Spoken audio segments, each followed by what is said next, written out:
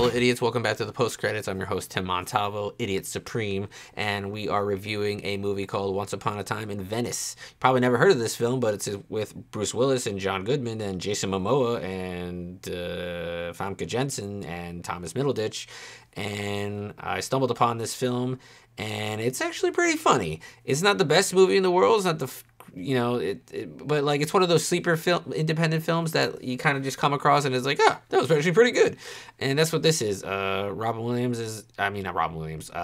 Willis is in a film and he's having some fun, which is good. And basically he is a private detective in Los Angeles, and his his niece gets his little niece and his sister, which is her mom, get robbed and take her dog, which is actually his dog. He just like leaves it there sometimes. They dog nap, and then he goes on a crazy shit trying to get his dog back. And this is one of those films where where the character gets has to do one thing, but then he's got to do this one thing for this person because he wants their help, and then he has to go help fix that one person's thing and then screw up that person's thing, but then fix it again, and then he owes this person, and then it's a bunch of like leapfrog going over other obstacles, and it's kind of fun. It's kind of some twists and turn. Jason Momoa plays Spider. He's like this Hispanic Mexican gangster guy. He was actually pretty funny. He's like, fucking Google it, Holmes. So I thought that was pretty funny. Middleditch is actually pretty good. He has some good dialogue.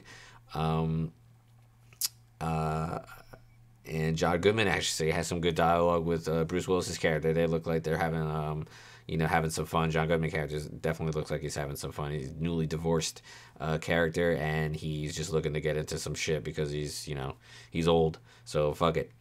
Like I said, this movie's not going to win any awards. You're not going to hear about this movie. I don't even know when or if it's getting released. It says it's already released June 16th, 2017, and yeah, you haven't heard of it. It's got a 5.2 on IMDb, but honestly, I think it's pretty good.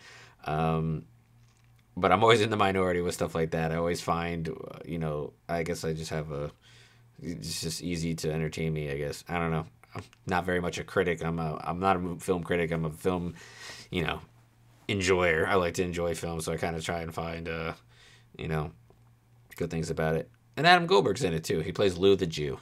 Isn't that nice? Doesn't that sound nice? But let me know if you guys stumbled upon this film, and if you watched it. I thought it was pretty good. I liked it. So nice little sleeper hit for me.